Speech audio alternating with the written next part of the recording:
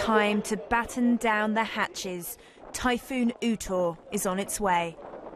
In South China's Guangdong province, all fishing boats have been ordered to return to port.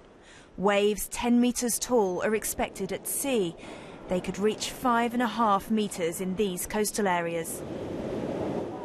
The typhoon has already brought heavy rain and strong winds to Hong Kong. It passed within 300 kilometres of the city. A number 8 storm signal is in force there, requiring schools, businesses and many government services to close. Now, Guangdong braces itself. It is one of the strongest typhoons to have formed in the West Pacific Ocean and South China Sea. It moved at a speed of 20 to 25 kilometres per hour from where it started towards the South China Sea.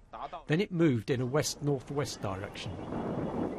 People here are used to typhoons. This is the 11th to hit China this year. They secure windows and doors, clear their drains, find shelter, take it in their stride and hope for the best. Emily Thomas, BBC News.